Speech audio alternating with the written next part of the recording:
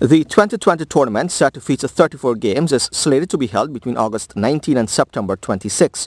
A CPL spokesperson, in an invited comment to Newsroom on Friday, said CPL is looking at a number of scenarios that would allow for the tournament to go ahead in a way that is both safe and deliverable. He said, and I quote, "Our plans are not yet finalized, but we are looking flat out to get to a point where we can tell our fans what we have in place. As soon as we are able to do so, we will let you know the full details." End quote. On Friday, the Trinidad Guardian reported that the tournament could be played solely in Trinidad and Tobago during the original window.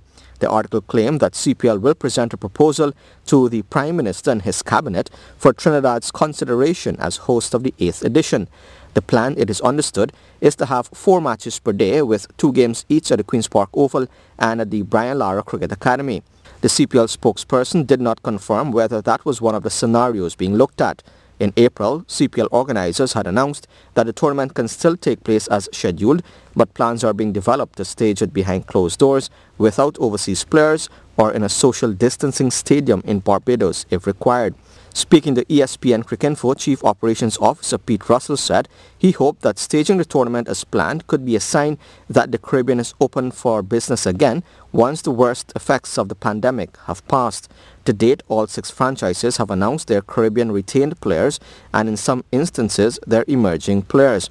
The remainder of the squad would be finalized at a player draft at a date to be announced. Reporting for Newsroom, I am Avenash Ramzan.